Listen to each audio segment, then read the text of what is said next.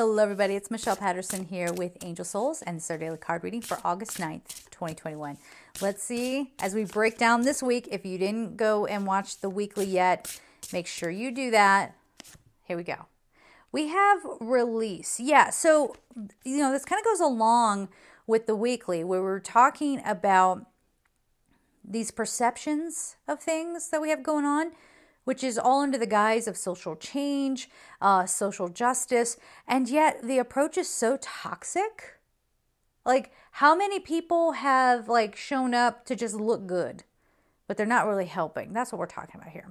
So we need to get into a space where we are ready to release falsehoods. Okay, so you think you have this person's on your side or that person's on your side or whatever, but is it fake? I used to have friends who were like, girl, I'd be there with you for anything. But the second I didn't agree with them on something, and just peacefully and lovingly, and didn't even make a big deal out of it, we didn't debate or anything, I just didn't agree, ooh, there was a punishment for that. So this is really getting into that space of we need to release this surface level division and the fighting and being pulled in this direction or that direction, being made to choose a side so that we can get the real work done. Right now, that surface level narrative is holding up the process.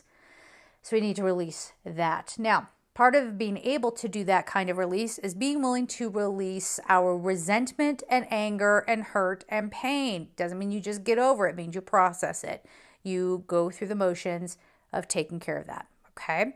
Now, if you're coming from a hateful place, you might be very justified in whatever that hate is, coming from. But if you want change, hate's gonna bring in hate.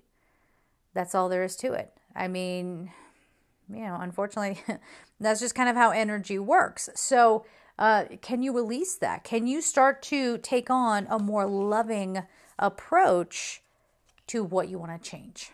Okay? So we're going to leave it there. Leave your comments down below. I know it's kind of a weird week, so let me know what's on your mind, all right? We're going to leave it there. I'm sending you so much love, and take care.